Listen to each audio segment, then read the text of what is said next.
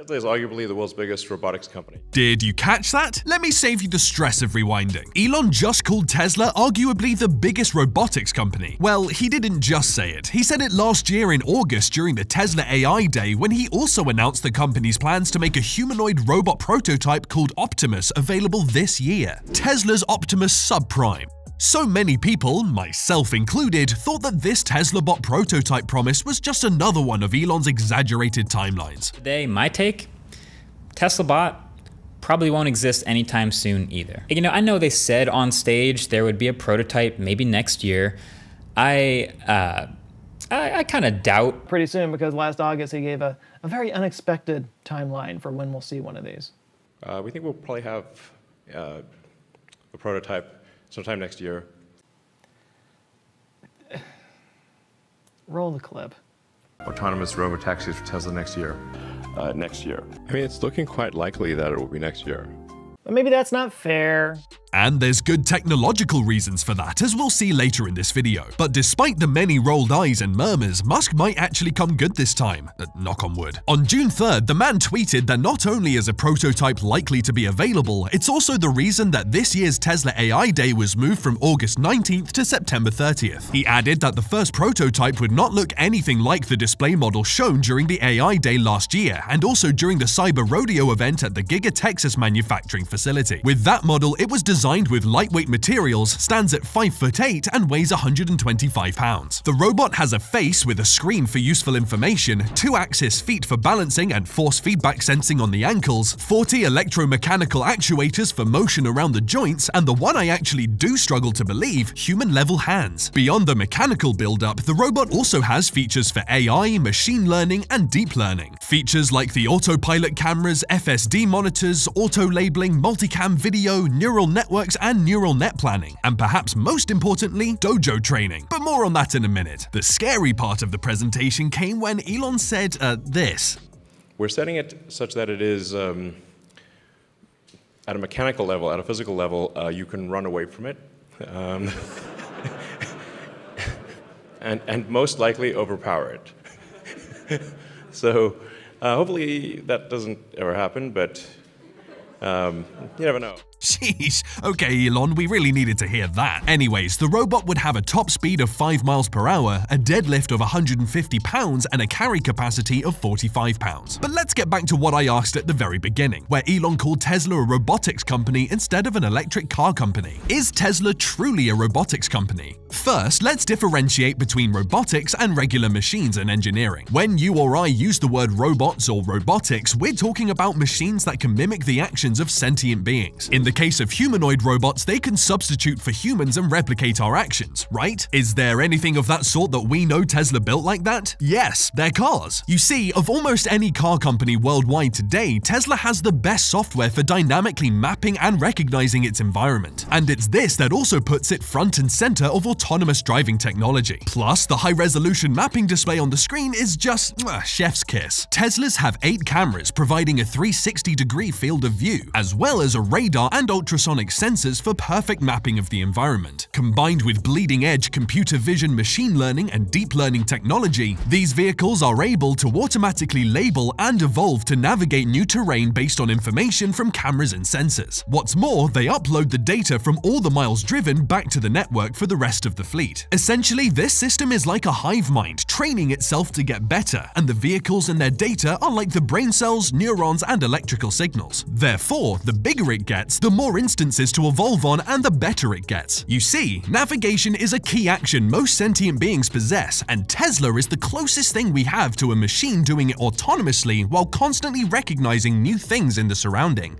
Basically, if you think about what we're doing right now with the cars, Tesla is arguably the world's biggest robotics company because our cars are like semi-sentient robots on wheels. So, if the Tesla bot is basically the Tesla vehicle transformed into a different form factor, the humanoid form, then Optimus Subprime is pretty accurate. But before I play devil's advocate, let me show you why many experts haven't backed Optimus. What critics are saying.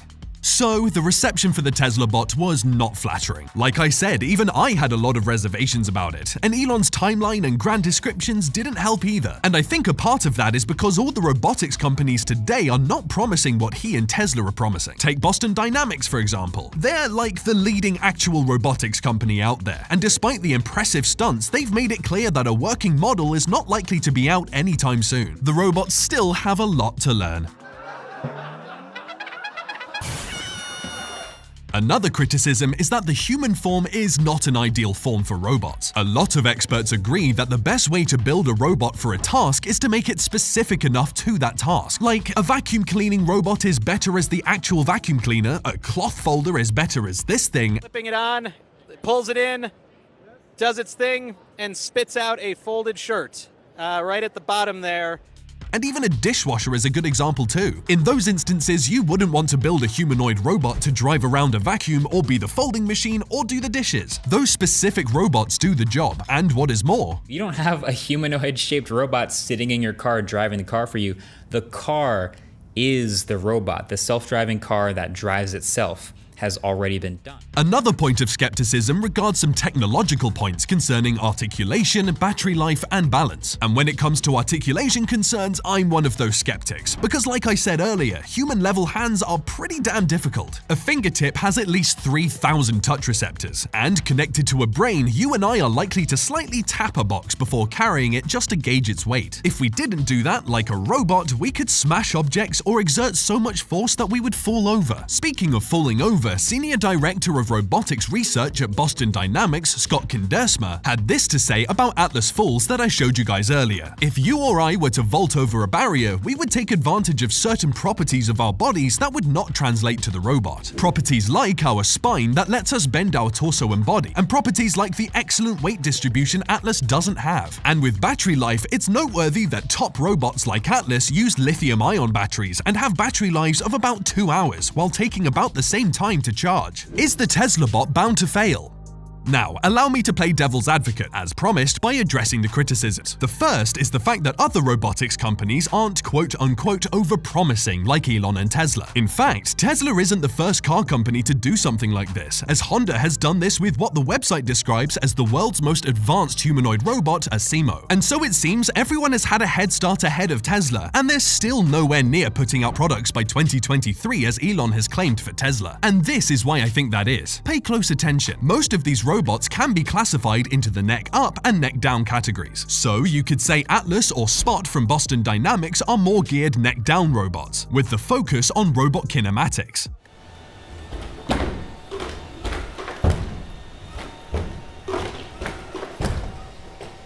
Still freaking impressive. And for the neck-up robots, you could find ones like Amica from Engineered Arts or Sophia from Hanson Robotics. These robots are more about interacting with humans. I would argue that Tesla, however, uses an inside-out approach, or back-end to front-end approach, in the sense of what Elon once called ASIC everything. This means building application-specific integrated circuits to get the best performance for a system. In other words, the Tesla bot has an upper hand because of the already existing neural network and dojo training that has been good for its self-driving vehicles. Tesla has supervised most of the technology for this robot using technology specific for the system and use cases they envision, unlike the other robotics and automotive companies, which, for instance, use ready-made chips from Nvidia or Intel that are general purpose and serve a wide range of applications. Tesla's FSD chip, however, has been built specifically for its self-driving technology, and even more specific is the Dojo supercomputer, which it announced on the same day Optimus was announced. And this Dojo D1 chip probably deserves its own video in the future. But the bottom line is that it has a lot of computing power never seen before in a vehicle. This computing power will improve computer vision, machine learning, and neural networking several times over. And basically, the Tesla bot and vehicles will become much better navigators. They will basically have a brain in the form of a neural network for adapting, recognizing, and navigating around objects, which is the best rebuttal for the human form argument I stated earlier. The Tesla bot is built to remove repetitive, boring, and dangerous tasks, or more accurately, to do anything you don't want to do. The human form is efficient for one thing: navigation. We're not the best at any one thing.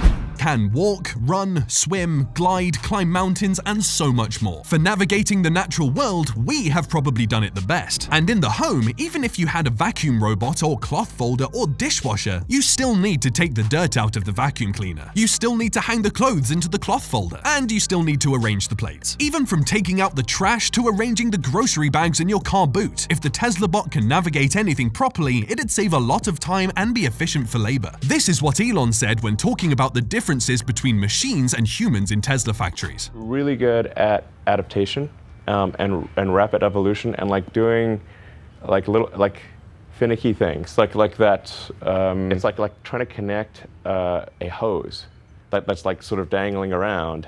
Go, oh, done. Gotcha. Yeah, grabbing the wrong thing and like trying to stick it over here, and then like, oh, the hose was here when the robot thought it was here, and so now it like tries to grab air and then like smashes into the car. Battery, articulation, and balance. I am eager to see what Tesla does for a good battery. It's important because, like I mentioned earlier with Boston Dynamics Atlas, things like a heavy battery can cause uneven weight distribution and distort balance. Lithium-ion battery packs will probably do that, but they might find a way around it. Alternatives like the Zinc Air battery, which can be structural by being built into the frame of the robot. Nicholas Kotov from the University of Michigan has also been experimenting on biomorphic batteries using Kevlar, the bulletproof vest material, and he says it can produce 72 times more energy than a single lithium-ion battery. What is interesting about these alternatives is that they resemble the way we humans store energy reserves in fatty tissues under our skin, and if applied, they also help with the center of gravity of the root by not adding a lot of weight that conventional battery packs add. Thus, balance is also resolved using a structural battery like those I just mentioned. Maybe that also has something to do with Elon saying that the prototype displayed at the next AI Day will look nothing like previous display models. And as for articulation, I have absolutely no idea how they're going to make that happen. And now is probably the time to say that everything I've said so far is speculation, seeing as I'm not an expert and I know experts will be in the comments telling me what was said wrongly. But the truth is that many people believe that the AI Day last year was Elon's way of recruiting top talent for other projects while getting publicity. I mean, rumors are going around that they've been working with robotics guru Dennis Hong, so who wouldn't want to work with these guys? Whatever they come up with, we'll have to wait and see for 30th of September. Or just find out that it's yet again another unrealistic timeline by our dear friend Mr. Musk. Hey, if you enjoyed this one, you'll probably enjoy this one on the screen too, so why don't you click it?